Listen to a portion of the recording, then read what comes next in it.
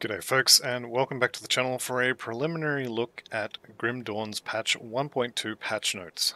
Do be aware that these patch notes are in testing and will likely change a lot before they are ready to release patch 1.2 in its final form. With that out of the way, let's jump into this and go through some UI changes. You may have already noticed a few things, that being the Tonic of Mending is now a button, and the two slots where I had my potions are now empty. So you can change the key these are bound to. Mine were already on Q and on E. I believe the default is E and R. Don't quote me on that, but I believe that's what the default is. And we also have this other bubble here, which is going to be where your movement skill gets put. Every player from level 1, I believe, is going to have a little dash ability, and then the augments you can put on your medals. So, for example, on this one I have the emblem of the Riftstalker. Those will upgrade this skill instead, and we will have a new augment slot or something for the medal. Zantai was very cagey about talking about that. He implied there would be something, but as for exactly what, I'm not sure. So that's the first part. The second part is all of my auras are gone. So I had auras from my amulet. I had, what other auras did I have? Primal Bond is just on. I can't turn it off. I'm right clicking to get rid of it. Nothing. I can't bind it to my bar anywhere. Bismael's Authority is an item. This is actually a not an aura. This is a temporary buff. So that's what that one is. Same with Call of the Grave, Mark of Torment. These are temporary buffs. But Primal Bond is just on. Mogdragon's Pact is just on. I didn't turn any of these on. I just logged on and they're active. So that's really cool. Same with any Necromancer buffs I might have. Spectral Binding, it's here. It's just on. Didn't have to mess with it. Fiend's Flesh is from my boots. I don't know how that is activated because I haven't been hit. So, but that's there. Mogdragon's has the wrong icon. Wait, no, it doesn't. Mogdragon's Ardor. So that's from the relic I have. Again, that's a permanent buff. It's an aura. It's just on. So no worrying about that anymore. You do have to summon your pets, which, depending on how you look at it, is good or bad. They come summoned already on aggressive. You can change them, obviously, to whatever you like. You can tell them to go away. But they are summoned on aggressive. From what I have seen, these skeletons are still summoned on normal because their leash range is still shorter than the other pets.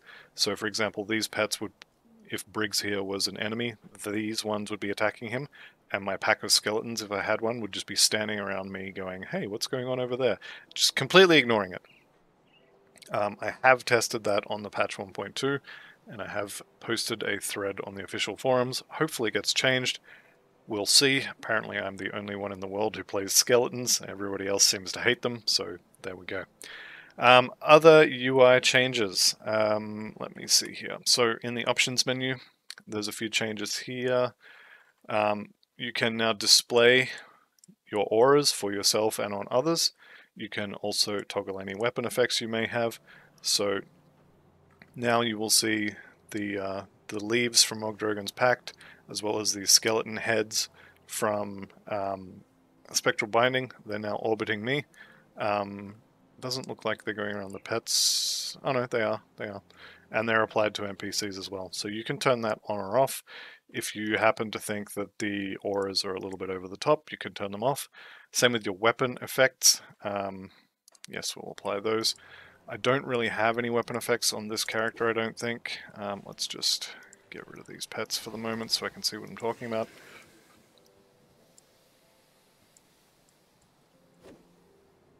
So I guess that sparkly thing is probably a weapon effect. Let's see if it turns it off. Yep, and it's gone. So you'll be able to see better what your character looks like. What else we got in the options? So you've got monster icons. You can increase the size of the monster health bars. There's also a percentage thing somewhere, health bar percentage values. You can turn that on. Pet health bars. All of these health bar options are really good. You can make the bars bigger, you can leave them smaller, whatever you prefer. So this is just a preference thing. This is key bindings. Don't think anything else has changed here. One other thing that's really big that's changed is, well, I still have rainbow filter on, but check this out. Nice big blue beam from my set item here. That S is from rainbow filter. The item will be blue when it drops without that. We also have the same. This is an epic item that is not part of a set, so no S there. We also have the purple version of that ring. This will be purple, not pink, if you don't have rainbow filter on, so it'll be the same color as the Yugel's Ica you can see in the middle there. But this ring does have a purple beam because it is a legendary item. So that's really cool. Let's just throw all these on the floor here, and then we'll just wander over here. Actually, you know what? Throw that one down there as well. You can see that's purple. It's got a purple beam. Now, if you come over here, we have an MI. Now, this is just a single rare affix and a single magic affix on an MI. Nothing too crazy about it. No beam for this one, but it does have this fancy new symbol. This symbol tells you that this is an MI. This one here is a double rare MI, and you notice it makes a different noise. It also has a different symbol, and it has a green beam. I don't have a non-MI double rare on me, so I can't show what that looks like, but it's the same thing, just without the symbol. It has the green beam as far as I'm aware. I did pick one up earlier, but I didn't pay any attention to that, so that's my bad. But anyway, that is the UI changes that I have noticed. I'm sure there's a couple more that I didn't notice. Oh, actually, where are they? You can toggle weather on and off, and you can toggle the day-night cycle on and off as well. Where is it? Here we go. Day-night cycle, you can turn that off, so it'll just stay daytime all the time. And where is the weather? You can turn like fog and stuff off. Where are we? I don't know. It's in here somewhere. Display time, so you can turn the clock on at the top there. The button for that is gone, which is, you know, sad. I only just learned about the button a little while ago. I miss it already. Oh, cooldown counter as well. So you can see the text there. I don't get a nice number, but the idea is that instead of having, or as well as having the big circle going, you get a cooldown as well. So you'll have a number in the middle there. This appears to be a work in progress kind of thing because, yeah, I don't see any numbers. Where was that? That was in the second one, wasn't it? Cooldown counter, yeah. That appears to be a work in progress, or potentially I haven't downloaded the correct files. But you can see this kind of brightens up as it goes around, so you'll have a big glowing number there. Right, let's jump into the patch notes, and this is going to be my first viewing of the patch notes, so yeah, we'll see how it goes. Righto, here is the Grim Dawn version 1.2 playtest changelog. Now, Zantai has put a big red message here, so I'm going to read this first. Version 1.2 is a massive update that changes fundamental aspects of the game. If you've never backed up a character for a playtest before, this is the time to do so. Bugs may occur, and we will not be responsible for damaged characters. Okay, this is big and in red right at the top because it's important. If you want to play on the version 1.2 beta test, basically, make sure you take backups of your characters because they can and probably will be destroyed at some point. There will be a patch that'll break your character and you'll have to restore it. Make sure you back up if you're doing this. Okay, table of contents here. So major new features, Shattered Realm changes, Crucible changes, mod changes, tech changes, game changes, itemization. Here's all the itemization subcategories, classes and skills. A lot of skills have been updated.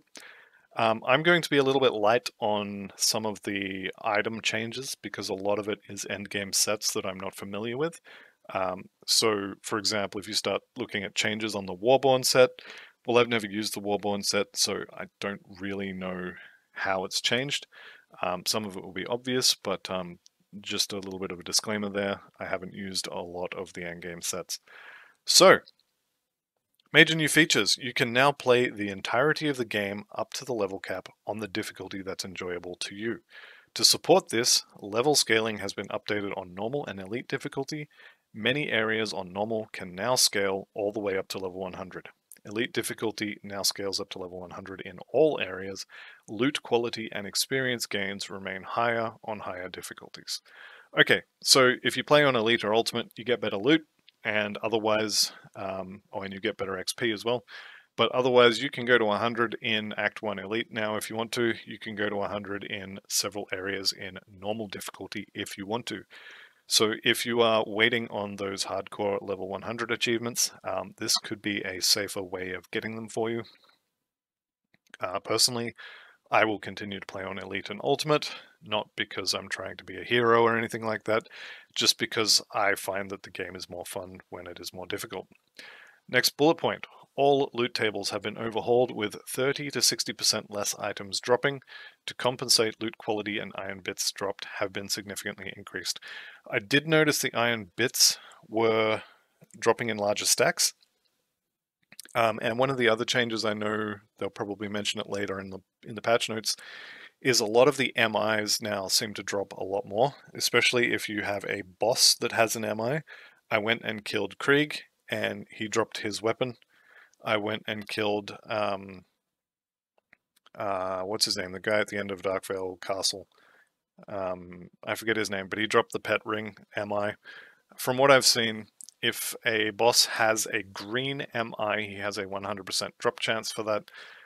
So yes, I was definitely getting more of the loot I was looking for.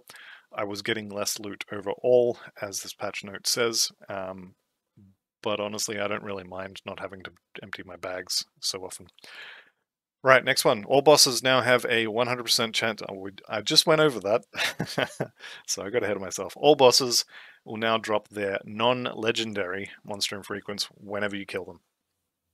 And I've only tested Krieg one time, but it did seem that he only dropped the one, so that'll have to be tested a couple more times just to see if he can still drop both. But at this moment, with a sample size of 1, he only dropped the weapon for me. Potions have been removed, so I already showed this one in the game. Dedicated potion buttons have been added to the quick bar. Toggle buff effects are now automatically toggled on, no longer need to be on the skill bar. Note, if your character currently has 2 exclusive skills learned, the one with more points invested takes priority. So you can basically only put points into one of the exclusive skills now, although apparently if you had 2 exclusive learned already, it will pick the one with the most points. You can now disable visuals for toggled buffs in the game options to improve visual clarity. I already showed this in the game, but this is basically you can turn your auras on and off visually. New visuals have been added to alert you to legendary MI and double rare MIs. These were the green beams, the noises, and these icons. So MIs are now marked by an icon to separate them from standard rare items. Good stuff. Monster health bar options have been improved. You can now toggle thicker health bars and display percentage values. I don't think I'm going to use this personally. I will give it a shot and just see how I feel, but I'm happy with how they are now, so it would have to be an improvement. And from what I saw in the live stream, the thicker bars are considerably thicker and are going to take up a decent amount of screen real estate, so I will probably leave these off. Percentage values for like act bosses maybe, but for, you know, tiny little spiders or whatever crawling around, I don't need to see the percent value of things I'm going to kill in one hit. Monster health bar can now be toggled to also display all debuffs applied to the target monster. Now, they showed this in the live stream, so the same little icons that appear on your hotbar, above your hotbar to the right when you have, for example, you have your defensive ability shredded or you have a poison dot on you or something like that. Those icons will now show up sort of across the top. You have the monster's name and health bar, and then just underneath that you'll see, you know, I've poisoned this, I've electrocuted this, I've got a burn on this, you know, I've got reduced their resistances or whatever. There'll be little icons for it. Looks pretty cool. The nullification mechanic has been overhauled. It now purges all temporary buffs and disables toggle buffs for 5 seconds. No more fumbling through your skill bars to turn auras back on. Initially, I hated this change because initially this was 2 seconds. And I was saying that basically with 2 seconds here, you may as well just remove Arcane, or the nullification mechanic from the Arcane Heroes. You may as well just remove it from the game, because with 2 seconds, you're going to be fine anyway.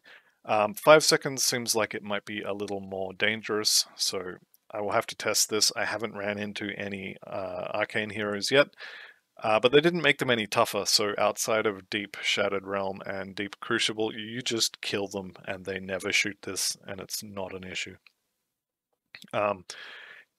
Zentai did show in the live stream one of the Arcane Heroes actually firing the big massive glowing purple beam thing. Or it's not a beam, it's more of a fireball that travels very slowly. If you don't see it coming, then, you know, open your eyes because you're sleeping. You'll see it coming from a mile away. You'll recognize the hero itself from a mile away, and you'll be able to kill it before it has a chance to fire that nullification ball at you. But if you do somehow manage to get yourself purged, your buffs go away for 5 seconds and then they automatically turn on. New accessibility features, disable day-night cycle. So the game will be perpetually set to noon. I guess for people who can't see very well in the dark, this could be good. If you don't want to see the fog, you can disable it. I'm not really sure how that's an accessibility feature, but that might just be my normal privilege speaking. Cooldown counters, I wouldn't have thought this was an accessibility feature, but I would have thought this was just quality of life. Either way, you can see numeric countdown on your skills. I mentioned this earlier, but it's nice to have this in the notes.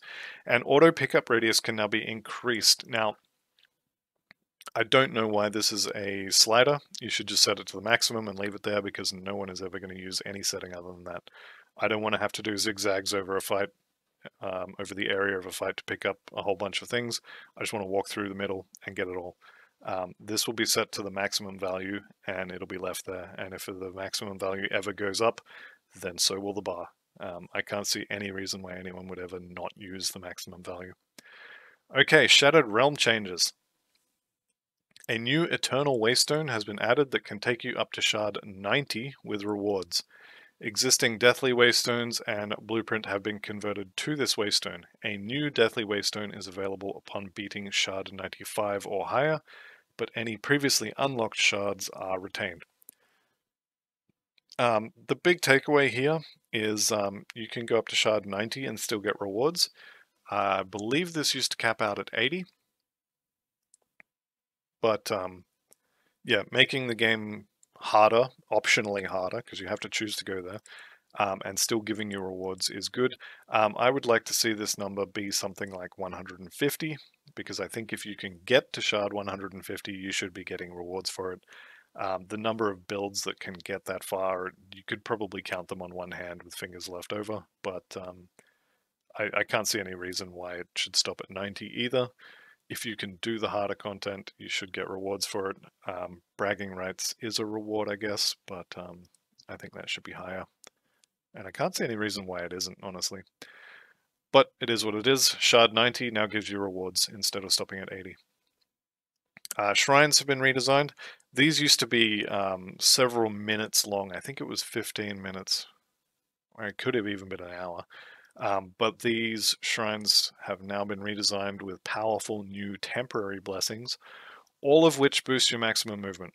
So for the duration of these buffs, you now run, I think it was 15%. Zentai did show it on the live stream. I'm pretty sure it was 15% max movement increase. And they no longer have any penalties. So shrine offerings have been updated. Zentai also mentioned that the achievement to have all 5 of these active at the same time will likely be changed to simply activate all 5 of them at some point. So that made that one incredibly easy to get, which I guess is good. When I got that achievement, I started at Shard 1 and I just went until I got it. And it took me until like 26 or 27 by the time I actually got that one. Right, increase monster percent crit damage by 5% on ultimate difficulty. You should have enough defensive ability that monsters aren't critting you. And I believe the crit value for most monsters by default is quite low, like 5 or 10%. So this is not a massive deal, but it does make Ultimate a little more difficult. The Done Deal achievement now requires you to interact with each of... Okay, so this is the shrines. Yeah, so interact with the shrines at least once rather than having all 5 effects active at the same time. Just makes it a little easier to get, a little less reliant on RNG. You just play it until you found all of them and you're good to go. The Bone Bleach special map has been disabled. It may return in the future after some much needed maintenance. So Shattered Realm has some like special boss rooms, and this was one of them, I believe. So this one has been disabled for now. Okay, Crucible. Waves 150 to 170 now have 6 mutators as a positive player mutator is always rolled for the 5th. I think he said the 3rd or the 7th as well will always be positive. Let's see if he mentions that further down. Increase monster crit damage by 5% on Gladiator difficulty. This is probably just to match the 5% on Ultimate up here. Reduce tribute penalty for failing the event, particularly if failing after using a checkpoint. I play on hardcore. I've never failed. I don't know how this works, but I guess maybe you get less tributes if you fail the event, or maybe you get negative tributes. I'm not sure. Tribute cap has been increased to 150. Spawn areas no longer grant a movement speed buff to monsters. Yeah, this was something I noticed as well. When the monsters spawn, they come running out of those little areas like a rocket. No longer grants that. This is going to slow the Crucible down, actually, because a lot of those things die in one hit, and they would just come charging straight up to you and melt. So this is going to make the Crucible take longer to clear. Nullification has been re-enabled in the Crucible at a reduced duration. Locksmere Night Mage's Nullification remains disabled, as it is an instant effect that cannot be dodged. Okay. I wonder if this change is going to be happening in the campaign as well, because I know Locksmere is quite scary, because there's no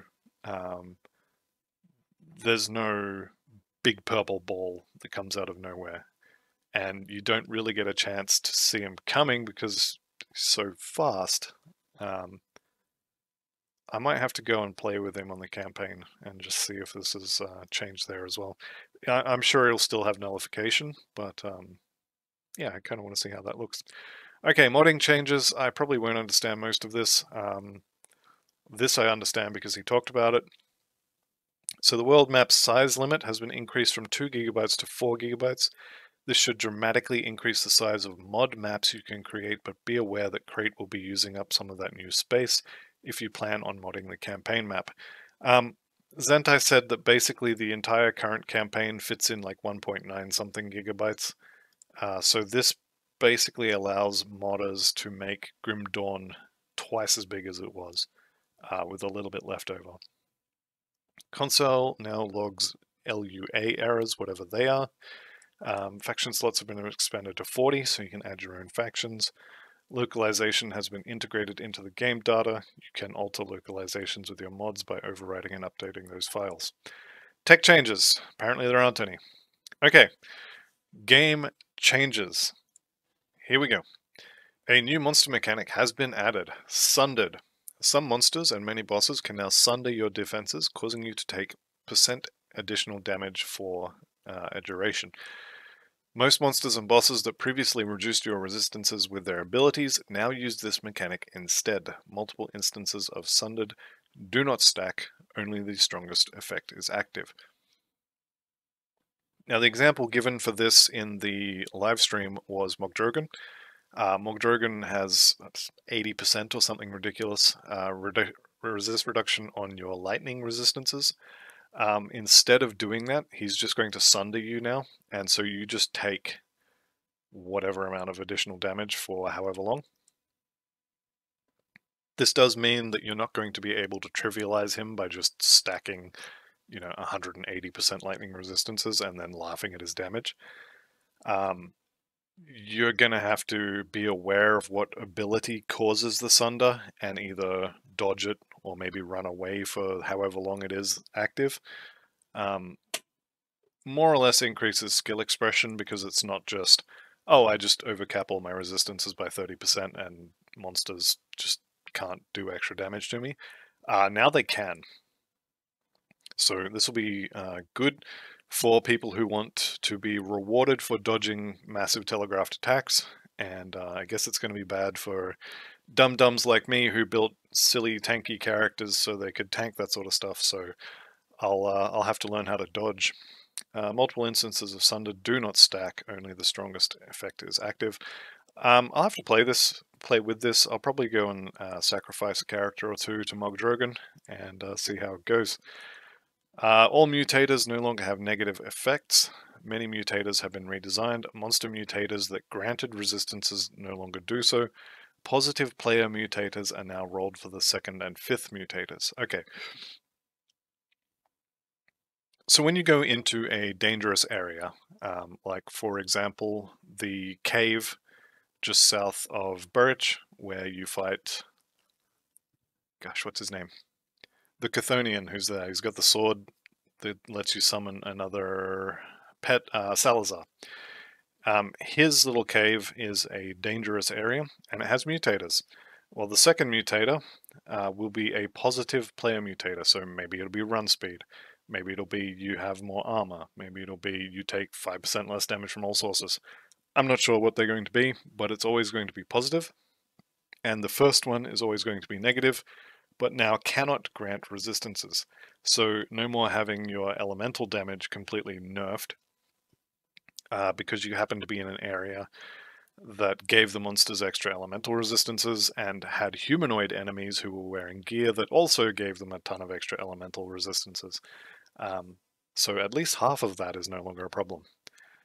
Challenge areas have had their loot quality and difficulty increased. This seems good. What counts as a challenge area is a question I would have, but I imagine it's all of those dangerous areas. Reduce the minimum chance to hit to 55 from 60%. This is an indirect buff to defensive ability stacking. No, this is a direct buff to defensive ability stacking. So it used to be that you could get to, I think it's 2,800 or so, is the point at which monsters cannot crit you anymore, but they would still hit you 100% of the time. And then if you stacked more, and I can't remember what the number is, but you could get it up to the point where they could never crit you, and also they would miss you 40% of the time. So that was the cap. Now this is up to 55, or down to 55, which is, what, 1/8, so 12.5% buff to avoidance. It's pretty good. Will definitely help with tankiness on some characters. You will have to stack a lot of defensive ability to get from 60 to 55, because you had to stack a lot of defensive ability to get to 65 before. So yeah, I think this is good. It's probably not going to affect a whole lot of builds, but yeah, it's a buff for avoidance. Hero monster archetypes, e.g. Burning, Swift, etc. have had their special abilities updated or buffed. The most dangerous hero archetypes now have more prominent visuals to go with their, or to distinguish their presence.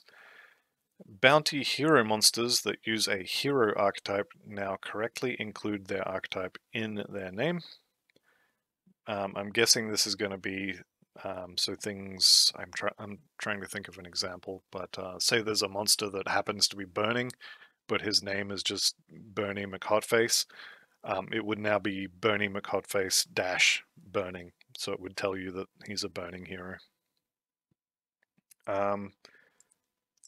Many vanilla Grim Dawn monsters have received a bump to their various abilities to bring them up to speed to modern standards. This sounds like it's going to be making the base acts considerably more dangerous, which I personally like. I thought they were a little bit easy, and then all of a sudden you get to Malmo, and there's a bit of a difficulty spike. Hopefully they smooth that out a bit. I know a lot of people don't play on Veteran because they don't like the extra health that monsters have, but anyway, that's another debate. We won't get into that here. Reduce monster physical damage on ultimate difficulty.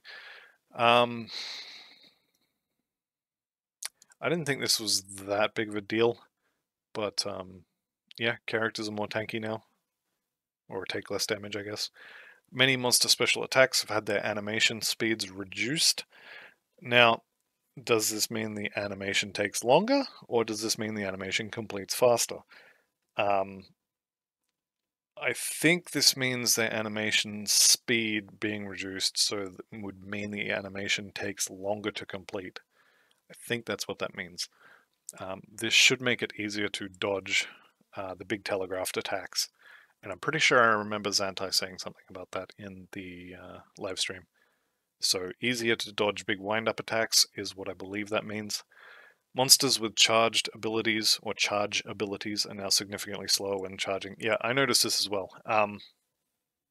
Especially the Wendigos are no longer covering the entire screen in half a second.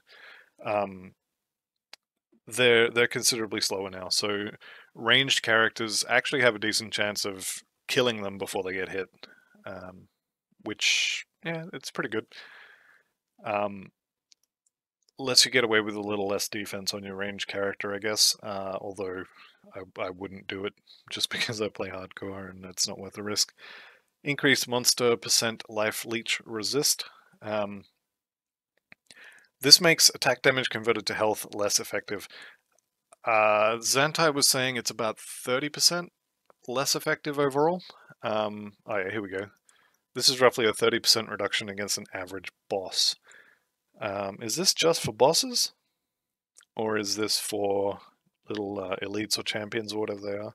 Like, is it only for the heroes with the skulls? Does it also apply to the champions with the star above their head?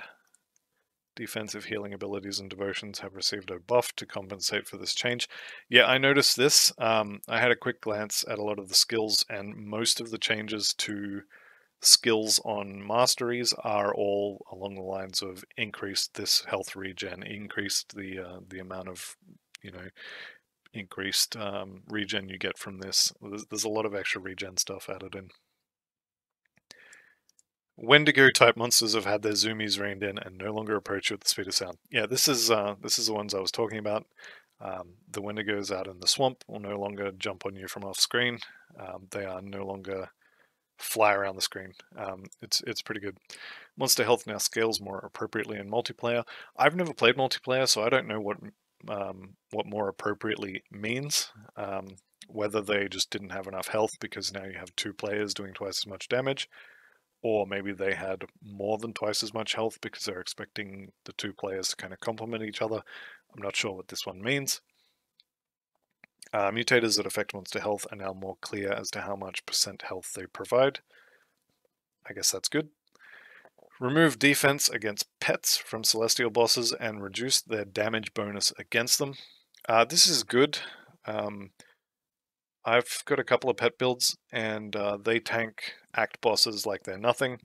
And if I put them anywhere near a celestial, they melt like a, I don't know, block of butter in the midday sun.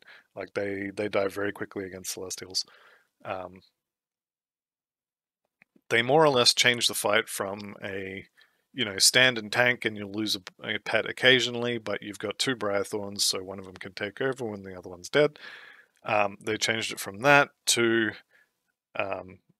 against a Celestial, you can't tank it. You run around in circles and resummon pets and hope that they do a bit of damage before they die. So yeah, this seems like a good change. Tripled the rate of infamy gain with the Outcast faction when choosing to be hostile. Okay, I've never done the infamy grind with the Outcast, but from what I've heard, it was horrible. It took forever. So I'm glad to see this is being reduced or cut in 3. Because the Spellbreaker I'm playing at the moment, I am planning on going hostile in Ultimate to farm her hat. and if I could get that done 3 times faster, I would be much happier. Double the rate of infamy or fame gained with Kaima's Chosen and Order of Death's Vigil. I don't really care about the fame gain. That's already quite quick. The infamy gain is good. Let's say you pick the Order of Death's Vigil to side with, because, you know, why wouldn't you? Kaima's Chosen suck. But regardless, whichever one you pick to side with, you're only really going to be fighting the other one in half of the Blood Grove, and then in the fort where the ashes are kept near Fort Icon, and that's it. You never see them anywhere else. Yeah, usually when I get to level 100 and I've completed Ultimate, I'm nowhere close to Nemesis with either of these. So increasing that is really good. Increasing the fame, I don't care. They're always revered before I finish Ultimate, so it's not an issue. Pets now default to aggressive stance rather than normal. This setting can still be toggled on a pet-by-pet basis as desired, except on skeletons, because skeletons get nothing. That's actually not true. They are getting buffed. Okay, itemization. Like I said, I'm going to gloss over a lot of this stuff because a lot of the endgame sets I haven't played with, but we'll go through what I do understand. Reduce cooldown and increase range of all movement skills granted by runes. Damage has been adjusted accordingly for skills that deal damage. So less cooldown, increased range. They probably had their damage adjusted downwards. I don't think I really mind that. Increased cooldown reduce cooldown so you can use them more often. I like, because I like my movement skills to be available when I push the button. Maximum sell price has been reduced at merchants, but iron bit drops have been increased to compensate. I don't think the iron bits thing is a big deal. For me personally, I finish a character, I get to level 100, I usually have between sort of 5 and 7 million iron bits on hand, and that's with turning magic items off at level 5, and not really trying to farm for bits. So iron bits has never really been an issue for me, so I don't think I really care about this. But getting iron bit drops, you get a lot of these from treasure troves, and I did a lot of treasure trove hunting, so that might be why I've never had any issues, and it sounds like I'm going to have even less issues, but we will have to wait and see. Further increased loot drop weights for affixes that match the base item's type. This could be good or bad depending on how you're looking at it. So on my Spellbreaker at the moment, I'm using an Ice Mace, which gives me bonuses to Trojan Skyshard. And it has double cold affixes, which is good, is what I want. So increasing the loot drop weights for the cold affixes on my cold weapon is really good. However, on my ritualist, I'm using a poison type weapon that doesn't appear to have affinities for pets, even though it is also a pet item, which means it's going to be even harder now to get a good double rare on that particular item. And since it's not a boss drop, it's a random drop from enemies, probably my best bet now for getting a double rare pet affixes on that particular item is to farm the vendor who sells it, which means hours of running back and forth from that to the door and then back again, because that vendor happens to be in the Court of the Magi. So this could be good or bad depending on what weapon you're using. If you are playing a fire conversion Kabbalist and you're doing fire pets, then your weapon has a fire affinity and does not have pet affinities, so you're going to have the same problem there as well. But I think in general for most builds that is probably a good thing. Tonics of Clarity and Tonic of Reshaping no longer drop as loot. So these are the potions you get that will allow you to reset your attributes and your devotions. They no longer drop as loot, but you can now craft them with Celestial Smiths. I would have to look up which ones are Celestial Smiths, but I think it's going to be like the skeleton in the necropolis and the ones that aren't at towns, basically. but I'm not sure on that one. I would have to check. All rare mastery and mastery combination prefixes have been redesigned for general use rather than winning the skill bonus lottery. Okay, I don't know exactly what this means, but all rare mastery and mastery combination prefixes. So this, I think, is going to be things like the Necromancer's prefix, which has +2 to some random, well, not random, it's a selection of like 5 or 6 different Necromancer skills. I'm not sure how they're going to change that, but this will be good if it's just, +2 points to all Necromancer skills. No, that'd be way too powerful. How would they do that? I don't know. I'll have to look into this one.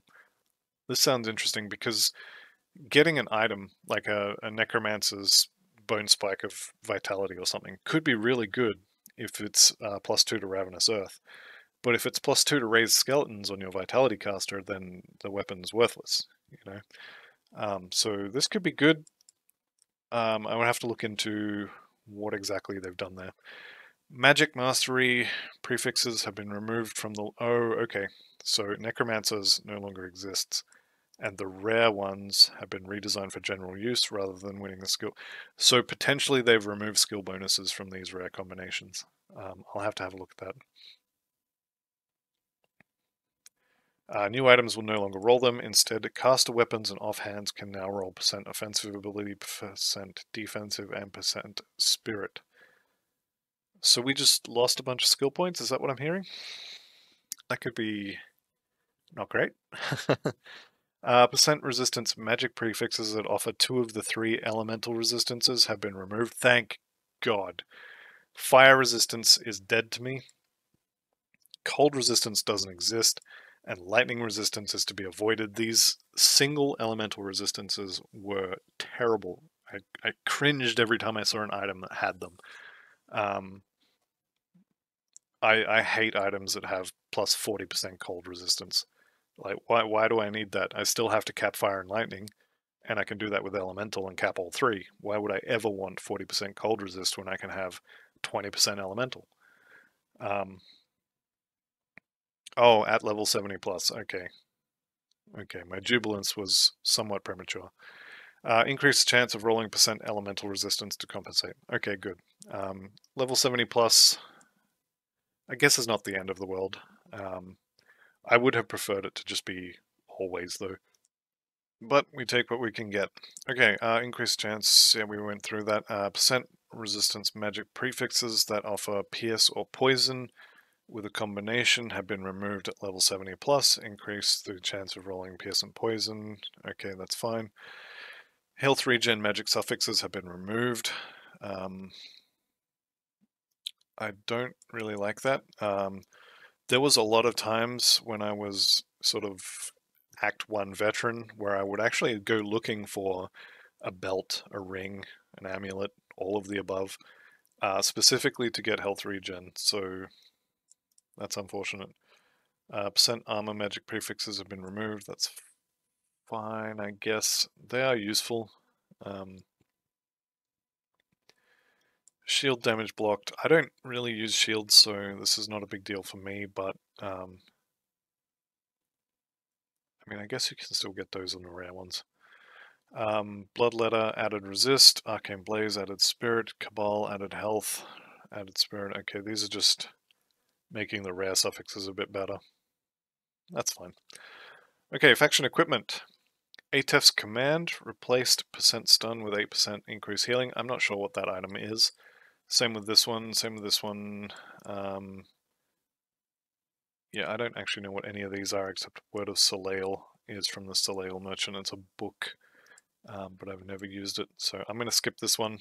But these look like they're either side grades or buffs in general. Except that one, that's a nerf. Anyway, all relic blueprints have been greatly simplified. Relic tiers now follow a linear progression that your character might logically use on their journey to level 100. Some relics have their stats adjusted to accommodate this progression. I'm wondering what this means. So relic tiers now follow a linear progression. Are we talking something like, the level 25 version gives you some basic stats and a proc that increases your armor, and then you upgrade it at level 50, for example, and it gives you all that stuff but a little bit more, and then the proc now also gives you a heal, and then you upgrade it again at 75 and it does all the same stuff, and now it also gives you +1 to your class skill or something like that. I'll have to play with this and see what it's all about. Belgothian's Carnage added bleed damage. Terror added +1 occultist skills. Desolation added +1 shaman skills. Updated crafting bonuses, removed % lightning resist. I guess this increases the number of builds that can use these, which is, I think, a good thing in general. So we'll see. We'll see about those. These may also have been relics that didn't have +1 to a skill, so that might be why that's been added. Okay. So some monster infrequents. Aetherwarped Cleaver I've never used. Ascendant Source I also haven't used. Bone Slicer, replace % crit with cooldown reduction and increased bonuses to Judgment and Blood Pact. Okay, I think I'm going to go most of these. Okay, this is huge for Fire Cabalist pets. 100% of vitality dealt as fire for pets. This makes a Fire Pet Cabalist a hell of a lot more viable at level 100, especially you would have to use the Conduit, I think, to change the physical to fire. No, because the weapon's already got physical to fire, doesn't it? So skeletons will be 100% fire. If you look at the Hellhound, you would have to get some sort of chaos to fire conversion. I don't know, I'd have to look into it a little bit more, but this is really good for the Cabalist Fire Pets leveling build that I have. That's really good for that. That's pretty good.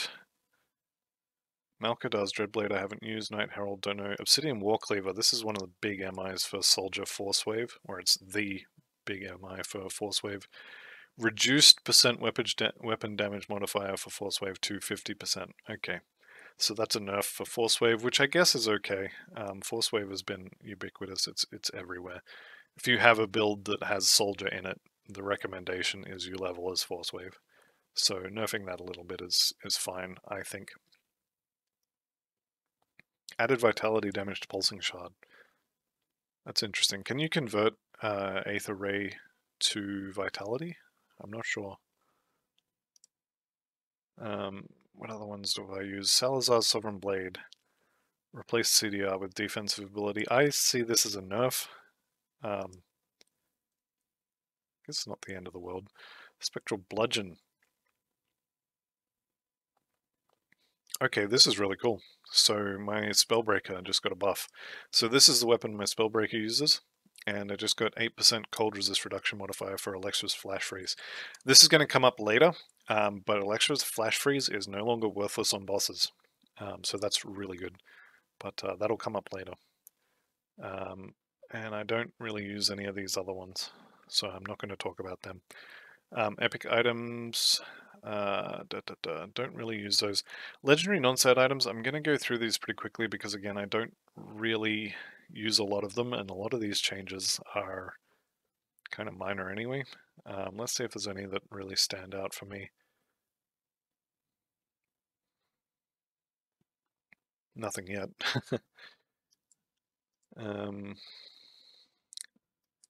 Oathbearer, no, not really. No, alright, I'm just going to skip that entire section. It's here if you want to read it, if there's any items you use. Corruption of Gargabol, I mean, sure.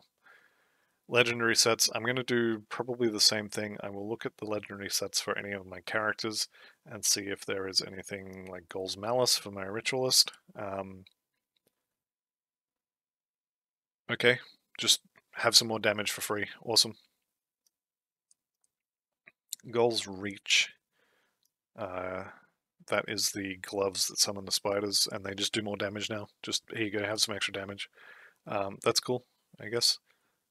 I thought the damage was fine. Wasn't amazing, wasn't awful. It was fine. So now it's fine plus, I guess.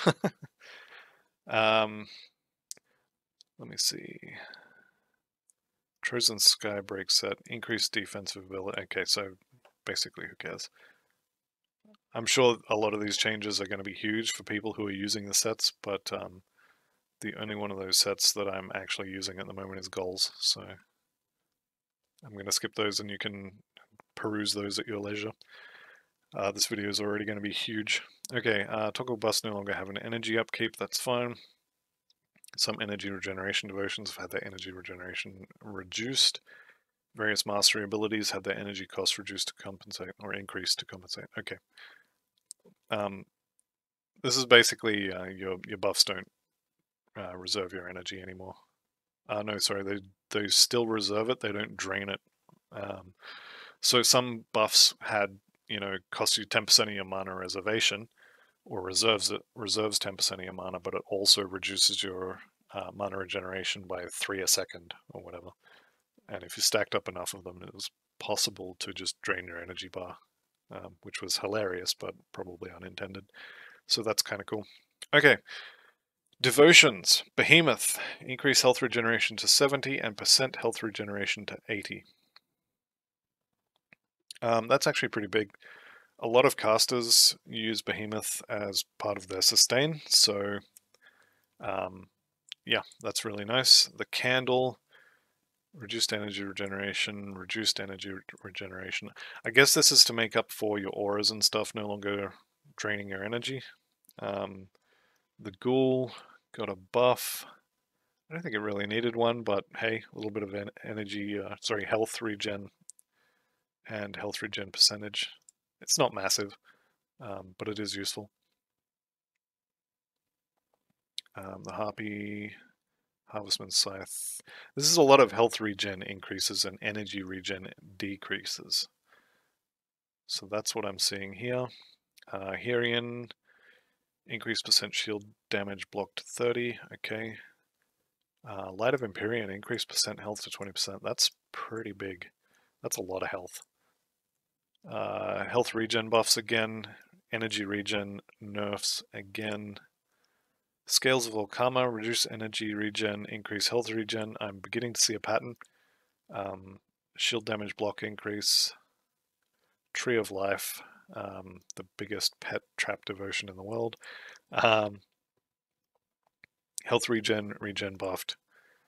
Via, shield damage block increased. So it seems like they're going for an increase in shield block and regen and a decrease in energy. Arcane Barrier, so this is the crab. Increased absorption scaling with rank. This is really good. I thought the proc was already really good, especially for leveling in hardcore. Especially on, for example, a Death Knight who is already quite tanky. The shield was really, really nice. It blocks everything that isn't physical, pierce, or bleed. And it triggers when you hit, so you can have it up fairly often. And it really helps with feeling tanky. That's why I put it on the Spellbreaker as well. It's really helped, so I quite like that change, making it better. It was already good, but now it's going to be better.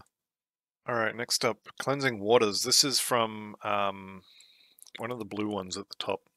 Not the Tree of Life, it's the other one next to it. Increase radius to 3.5. This is like, yeah, it's a heal, and I think it nullifies any detrimental effects on you as well. A lot of pet builds take this, so increased radius, I guess, is really good for applying to pets, so that's nice. Dryad's Blessing, increase health scaling. That's nice. Buff for healing. That's cool. Or, yeah, buff for healing. Okay, cast speed on Ghoulish Hunger. That's interesting. I guess if you have a spell that has weapon damage on it, then you would take the Ghoul for the attack damage converted to health, and now you get a bit of cast speed. So, yeah, that's nice. Increased healing is a little bit weird. Whenever I've seen the Ghoul proc, my health bar immediately went to full and stayed there for the duration.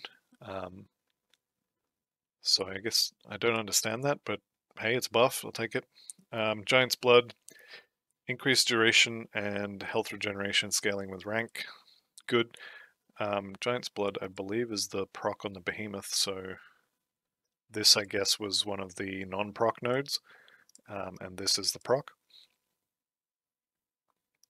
Healing Rain is going to be from the same blue ones up the top of the tree. It's, I think it is the tree, actually.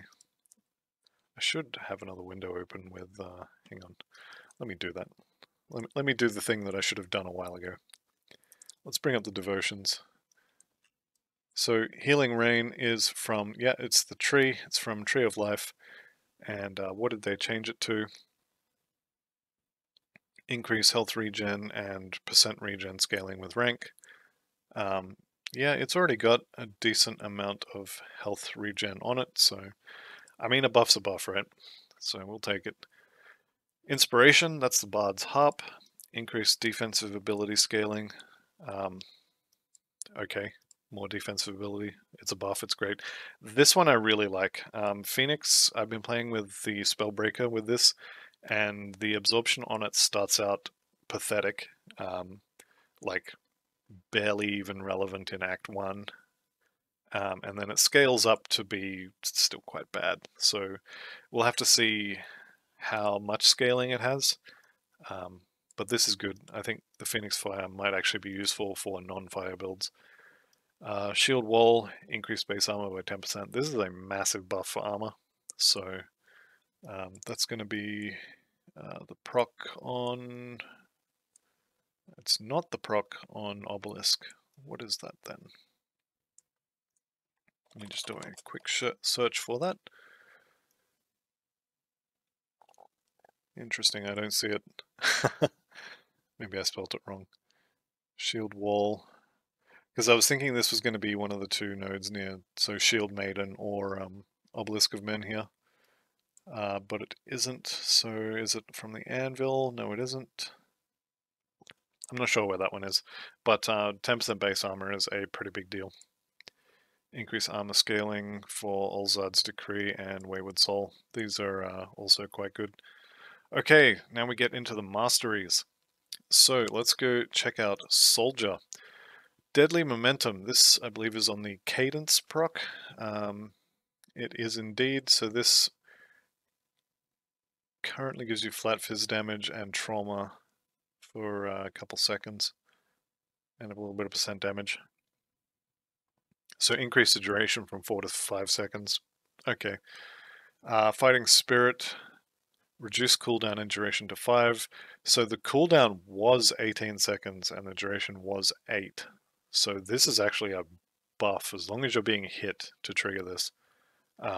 This is a buff.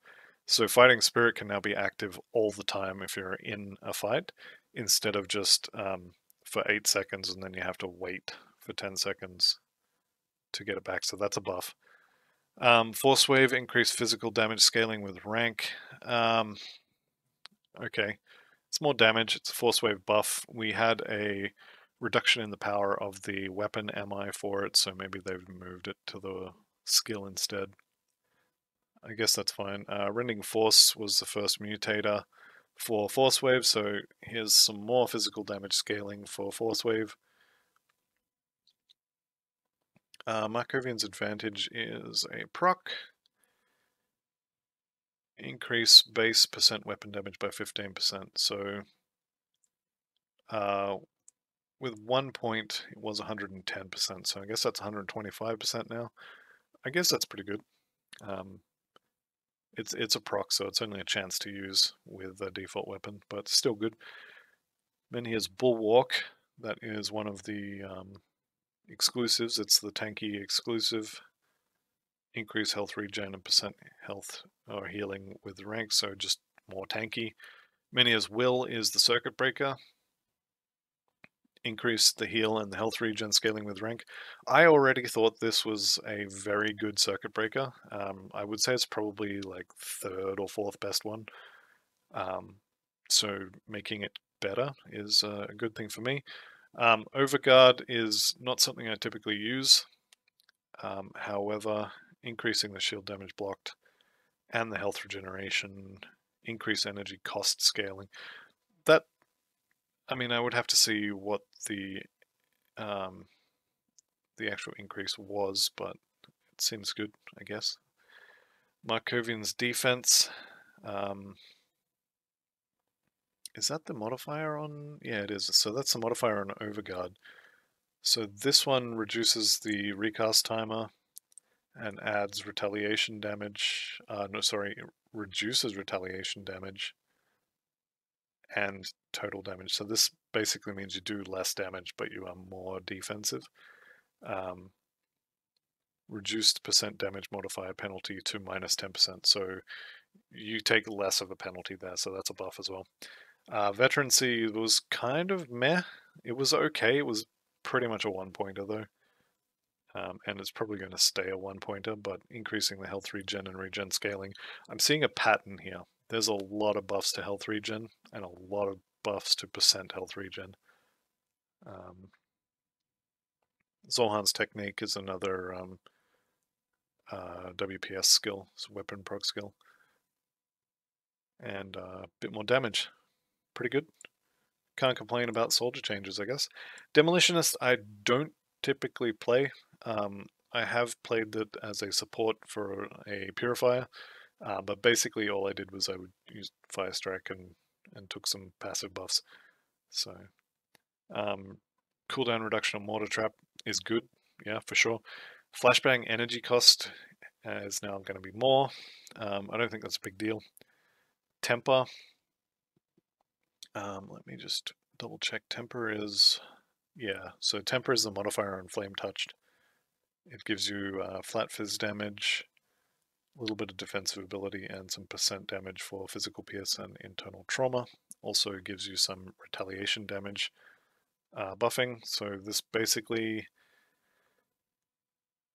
defensive ability scaling with rank to 120 by rank 12 and 220 by max ultimate rank. So what is it at the moment? So at the moment at rank 12, defensive ability is 108. So plus 12 defensive ability. What's that, 9% or something? Not bad, I guess. Vindictive Flame, increase health regen. There it is again. Okay, Occultist. What has the Occultist got? Blood of Dreeg. I noticed this with the Nightblade as well, but Blood of Dreeg, reduce cooldown to 12 seconds and increase duration to 60 seconds. Increase energy cost and health regen scaling with rank. Increase percent health scaling at ultimate ranks. Okay, so Blood of Dreeg and where is it? Here, Pneumatic Burst are basically buffs that you want to keep active on you all the time, and when you turn them on, you get a heal.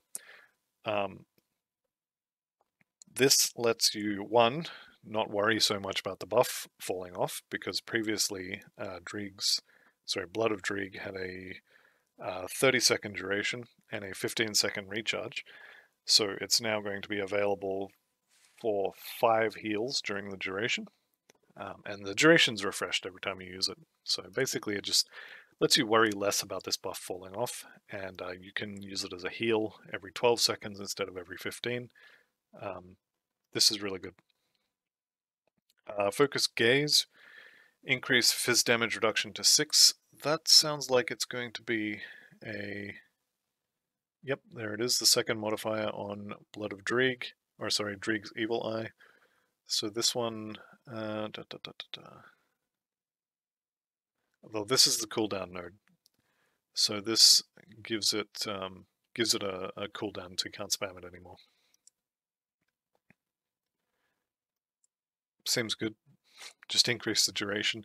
What is it currently? 4-second skill recharge and 18% for 4 seconds. Yeah, so this is basically giving it time to travel in the air, more or less. So at present, when you cast it, it takes a second or so to fly from you to the target and then pop and apply the debuff.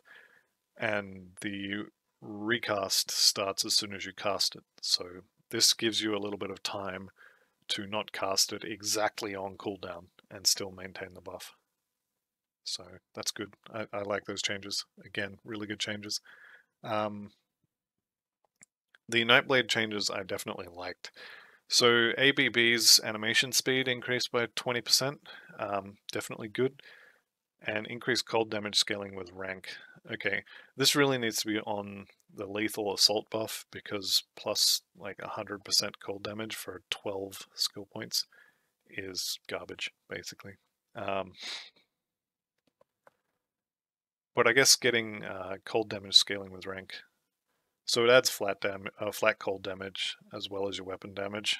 I guess it just means it's going to be doing more damage, which is good because I think a lot of people will use it as a one pointer and then max out lethal assault, which lethal assault's not good. Anyway, duration on lethal assault was doubled, which is nice. But I mean, what is it? Let's put some points into it. So with 12 points, it's even worse than I thought it was. With 12 points, it's only 65% cold damage added. Yeah, that's not good. That's not good at all. Okay, Amarasta's Quick Cut is one of the weapon procs. Increased base weapon damage by 10%.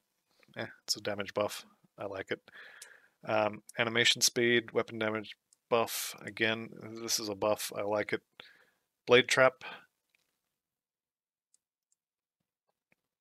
I'm not sure what that means. Where's Blade Trap? There it is. What is it saying? Added percent trap resist. Oh, okay, so you're shredding trap resist reduction on the enemies. Okay, that's cool. Minus 40% by rank 12. Yeah, I like that. That's really good. I think that will keep them trapped for longer, if that makes sense. Yeah, awesome. I haven't used Blade Trap an awful lot, but it does sound like that's a really good buff. This is the one that I was super excited about. Increase the base duration of pneumatic burst to a minute, so that is double, I think. Nope, that is 150% buff, so 250% multiplier. That's really good. Doesn't say... Oh no, it does increase the heal and the regen scaling. Yeah, this is really good. This is the same as Blood of Dreeg from above. I was already getting the duration increased to 2 minutes because of Igor's medal. By 2 minutes. This will increase it again. So that buff will never fall off, which is really good because Shadow Dance is amazing. But if it falls off, suddenly you get very, very squishy. Breath of Belgothian is another one of the procs from memory. No, it's definitely not.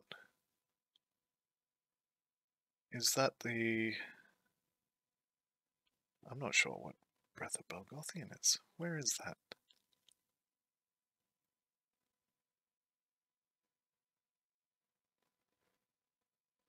Okay, this is embarrassing.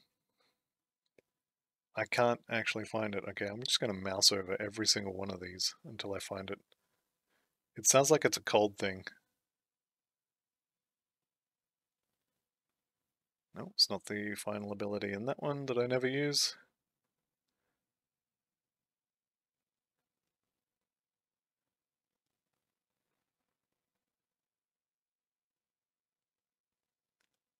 What are they doing? Increasing percent health regen to 50%. Oh, it's the modifier on pneumatic burst to make you, or to let you use it more often and give you more health regen. Okay. Yeah, that makes sense. And then Whirling Death is the 50 point WPS skill, so increase base weapon damage by 15%. From 200 to 215, not massive, but still pretty good. This is probably my favorite change so far. Probably the Blood of Dreeg one as well is quite nice, but I use Pneumatic Burst way more often. So this is definitely my favorite change so far. Alright, on to Arcanist. This one's going to be big for me because I'm currently playing a majority Arcanist character. So, Arcane Will, that is a lot of defensive ability. I mean, granted, that's max ultimate rank. It's not just 10 points into it, but that is a lot of defensive ability. Reduced energy regeneration. Seizing that same theme going on here. Mirror costs more energy. I guess it makes sense. Mirror, I think, is still way too strong. I think what they did with it in Season 5 was pretty good, with it being reduced to 75% of all incoming damage instead of just I take no damage. This is still okay. Okay, Electra's Flash Freeze. Added % freeze resist reduction scaling up to -40% by rank 12. This is huge. This means it can now affect bosses as long as they are not just straight up immune to cold. The Mage Hunter set does something similar, and Zantai said that the Mage Hunter set will still be better, but you can now at least use this to do something on bosses, and hopefully, well, not hopefully, you will be able to use this to actually apply cold damage with the skill as well, which is, I think, the main complaint. Although a lot of people, I guess, would like to use it for the fire resistant shred on it, or the physical resistant shred. Maybe if you're playing a battle mage. Either way, this is now my favorite change. Wrath of Agravix, increased % damage modifier bonus to 180, and added weapon damage. Really? Which one is Wrath of Agravix?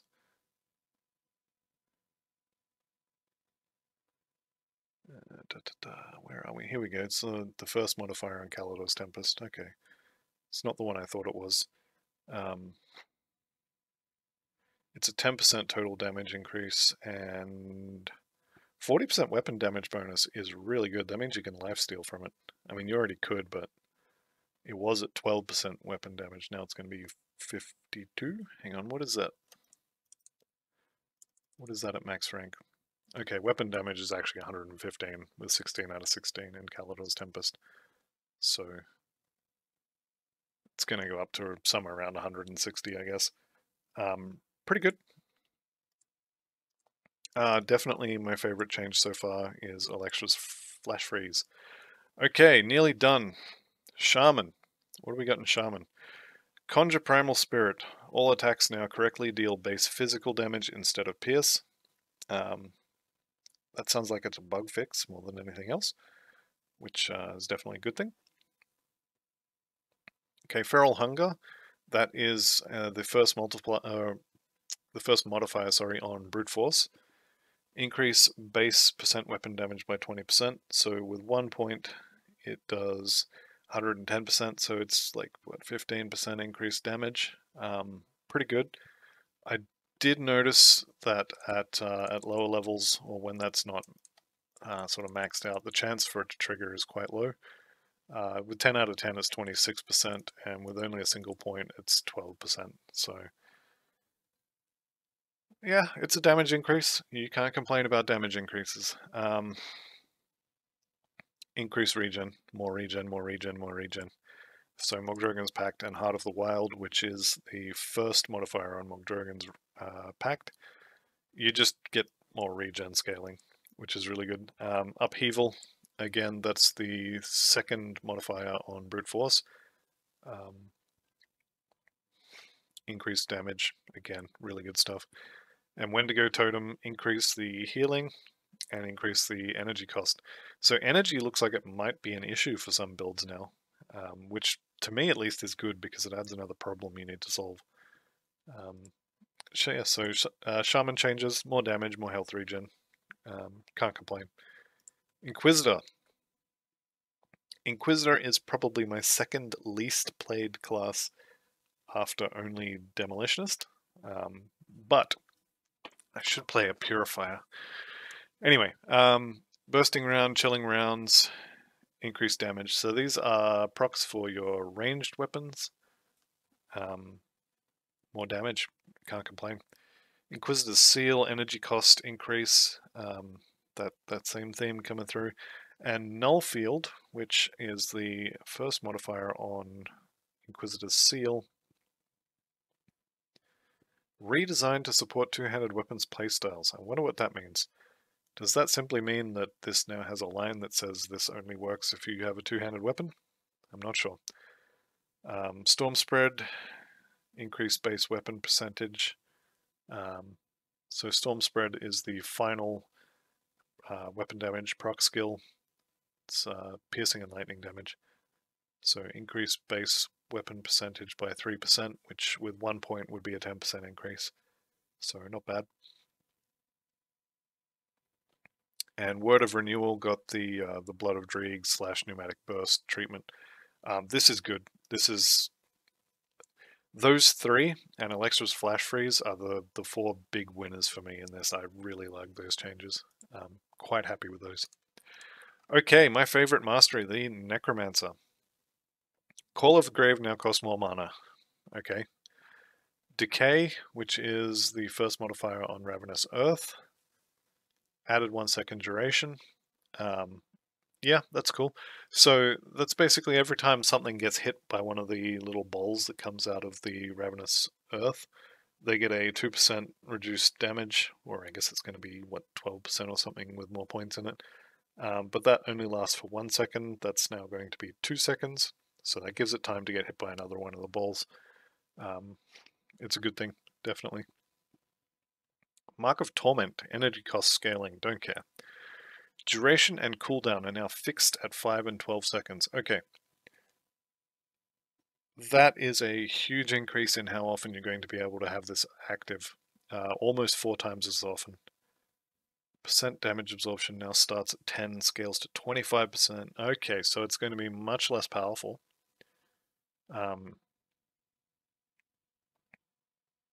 Yeah, that's about 40%, at least at the starting value. What are we looking at for...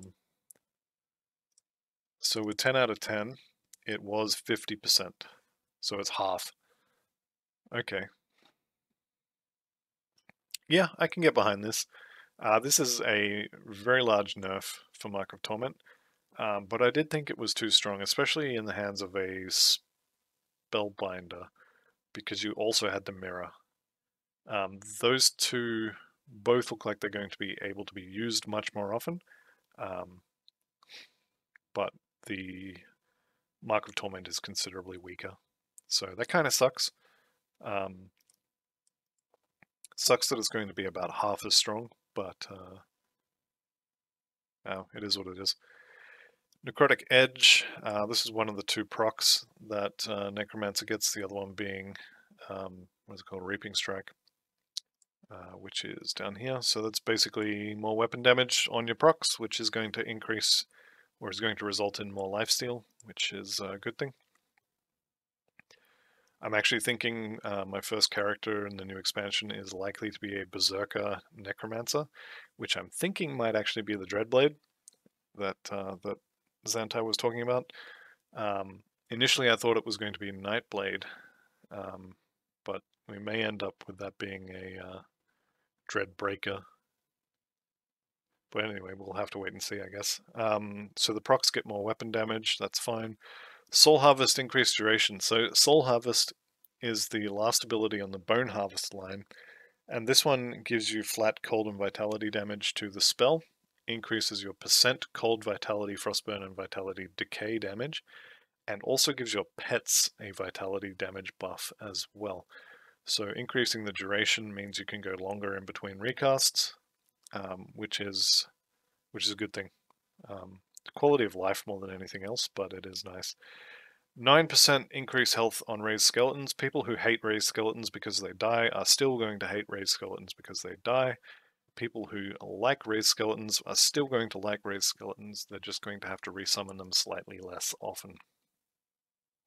I like this change. It doesn't really make a huge difference, but yeah, it's good. I like it. Increase base armor percentage to 30% on Will of the Crypt. Let's have a look what Will of the Crypt normally is. So with 1 point, we had been getting 10% armor, so I guess 40% now. And then with 12 out of 12, it's effectively 100%, so 130%. That's pretty good. That armor increase on those skeletons really helps with survivability. And it could be a decent chunk of the reason why a lot of people hate skeletons is because they don't start with any armor. Yeah, skeleton buff, basically. Really good.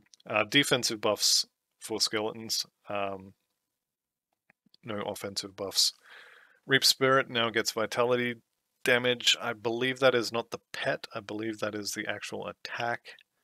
It was doing Aether damage and then vitality decay.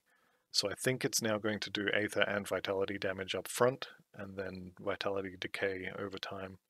So this could be a decent spell to use on a vitality caster now. We'll have to see how much vitality damage it gets. And then Reaping Strike we already covered. Okay, Oathkeeper. Lucky last. Ascension energy cost increase literally doesn't matter. That skill is amazing, everybody's going to use it because it's amazing, and we will find a way to cover the energy cost. Or it just won't matter anyway. Avenging Shield, bounce range increase, that's good.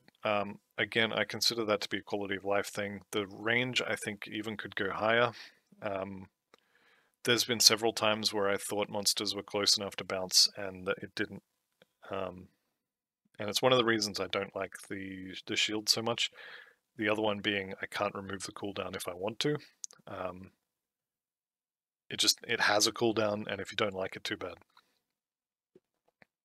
Smite, increased weapon damage. This seems to be another one of the patterns that's been happening through these patch notes. All of the procs, so I'm imagining Shattering Smash is the other one. Yep, another 15%.